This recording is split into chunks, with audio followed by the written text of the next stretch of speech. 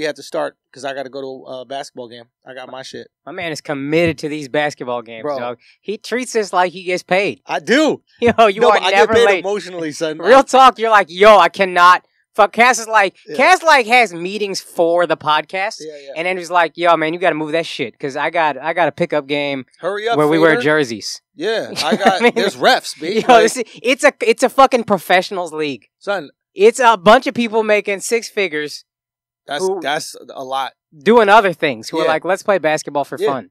No, absolutely. It's adult recess. It's adult recess. Everything that you're saying is I know. Right. And it's the most important part of my week. But, well, listen, to your point. The most important part of my week. To your point. Yeah. What do kids look forward to in school? Recess. It's the only time they don't want to cut down. Yeah, absolutely. This is what I have. Do you know what I mean? This is my outlet. There's one thing that I get to do throughout the week that isn't, work related. I get a release. I just want to let you know, I'm leaving early, not so I could make the game just barely. So I could get my stretches in, so I could run around the gym, so I could do layup lines. I want to put up at least 50 shots from different parts of the court. Like, I hoard a basketball. I bring my own basketball. My basketball's in my bag right there. You don't shoot with anybody? First of all, I get my dribbles in. I got to get my dribbles in. I try to not shoot You really with anybody. Steph Curry this. Bro, I don't play. If it was up to me, they wouldn't touch my basketball. But I reluctantly pass them if I miss and the whole thing. But I need repetition constly to stay in the game. Right. So that's why I'm going to do it. Listen, this is very important to me. What do you have outside of this? You have stand up, obviously. Yeah. You have fighting with your girlfriend. You have That's a good one. Yeah, and calling and talking to your mom on the phone. My mom doesn't call me, so I have basketball. You know what I mean? Man, my mom calls me every day. And it's gotten to the point where if she doesn't call me, I'm like, who the fuck does she think she is? Die? I get worried. And then I call her like, I was worried sick about you. Son, when my mom texts me, I get worried sick. The first thing I think is, what happened to Dad? Is Dad okay? Everything's good with Dad? I literally got a text. It was touching right now. My mom just texted me. I didn't even read the whole one. What a piece of shit I am. We have not seen you in a long time. We miss you. Any chance of getting together soon? We understand you're terribly busy, so don't feel guilty. We love you and miss you, Mom and Dad. Oh, that shit was beautiful. That's amazing, bro. man. That's amazing, right? Alex called over from the computer. You sound like a shitty ass son. Yo, this is white people, though, man. I'm calling my mom right white now, people's man. relationship with their. Put her on speaker. His mom is hysterical. It's not only because Italians and like Jews, they have like a really special relationship. You know what I mean? But like Scottish moms, they're a little different. Mom. I can hear you. Can you hear me? Yes, I can. All of a sudden, my phone's working. Well, listen, wasn't working yesterday. It wasn't working yesterday. Well, look, I'm recording the sports podcast right now, and the guys were ripping me because they said I wasn't being a good son and I was neglecting you guys. And I just wanted to tell you I love you and you inspire me, and I think that you're amazing. And I wish that you called me more. Hey, Mrs. Cameron, this is Akaash, by the way. Mom? She hung up on you, Well, dog. that's my relationship with my mom. That's our relationship in a nutshell right she there. hung up on you, fam. Oh, my God. She's like, oh, my God. Listen, Yo. if I'm ever hard on these hoes, y'all know why. It ain't my fault. Oh, that's the realest thing he's ever said. That's the realest thing he's ever said. God damn. Oh, my God. I tried, Ma. I tried. Oh, my God. I hope you're all right, Ma. God. You know, my mom's phone probably on 1%. Look at me making excuses for it. She was like, sorry, son, was just rewatching the news.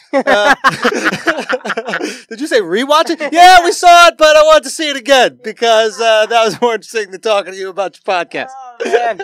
My mom, you read my mom literally. So your mom calls me more than my mom calls me. Yo, my mom is kind of tight at you. Got... She sent you a Christmas text, didn't get a text back, and she was like, I don't know what I did to Andrew. Son, you want to know some real shit? Yeah. I got your mom's text. Right. No, there's a reason for this. You a shitty son to two moms. No, there's a reason for this. There's a reason for it. It's me. It's really me. I'm glad you got fucked in the ass on There's Johnny. I paid for it. Yeah. So look, there was something exactly that happened. No, I was having like a really bad Christmas day. Really? It was like a dark, dark Christmas day. And I don't think I was responding to anybody, and like I didn't even get my family gifts and shit. Like I came back the next day and it was better, and I but it was dark, and I remember getting her text, and I didn't know the number because I didn't have your mom's phone saved. Okay, problem number one. Can't be putting your mom's name in my phone, son. That's disrespectful. It's not. I'm supposed to put her in with all the other shorties, bro. Is your mom in your phone book? No. How am I disrespecting my mom? I put it in as Larry's piece.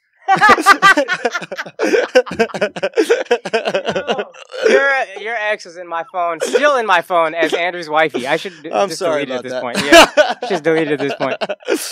But no. In all seriousness, fuck. What was your mom? What?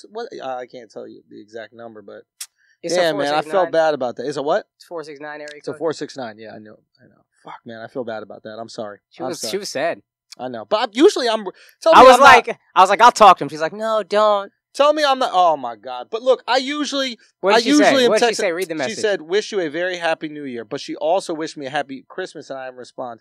I'm calling her. She texted you on New Year's, dog? I'm calling her. What's going on? Put this on speaker. Put this on speaker. I'm calling her. How you say mom again in Hindi? Amma. Amma. Yeah. That's how we say it, at least.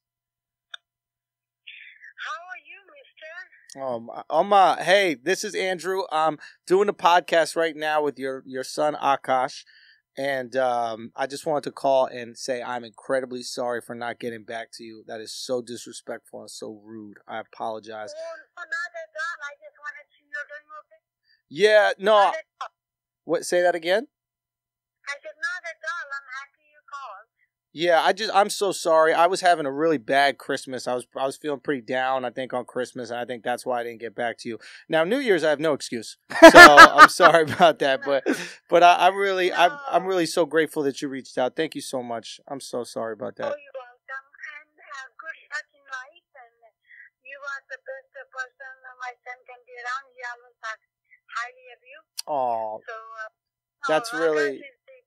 that's really nice. He was just making fun of me for a homosexual scene in a TV show that I did, but I do trust that what he says to you is true. I do. No, he has a lot of. He brags about you a lot. I do. I do. Well, just know I do the exact same about him when he's not around. Never to his face. I would never give him that glory. Yeah. But when you're not supposed to tell him, Mama. Yeah. Well, anyway, I just wanted to say thank you so much. I love you, and I hope everything's good. Okay. Love you too. Have fun. Love you, Amma. Bye-bye. See, man, that's beautiful right there. That's minority moms right there. That's right. My mom just texted me back. Yo, fam, busy.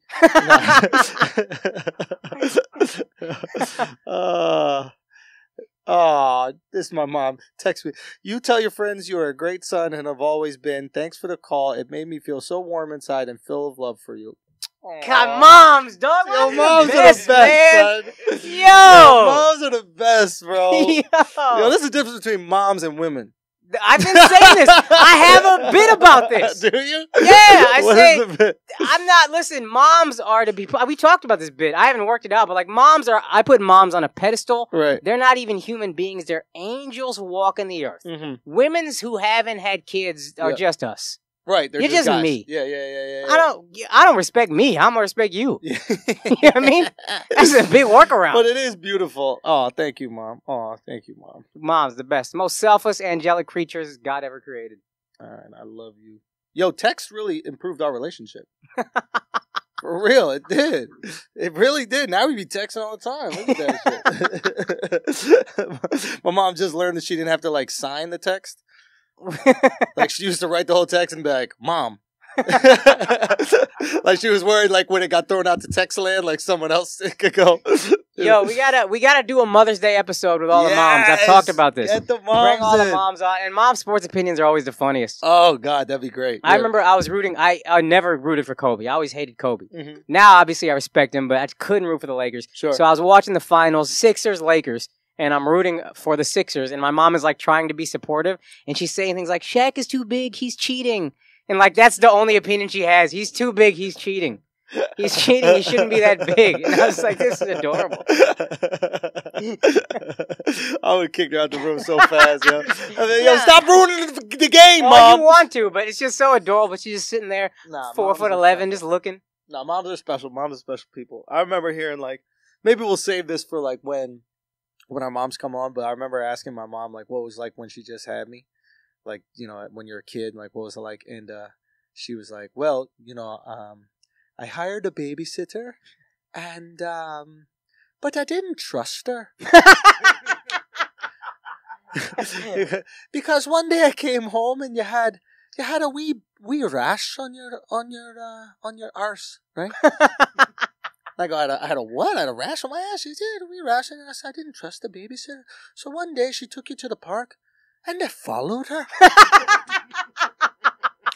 I followed her to the park, and I hid behind a bush, watching all the kids in the park, and I understand now how crazy that sounds. Just a wee Scottish lady staring at kids from behind a bush, but I needed to make sure that she wasn't hurting my baby.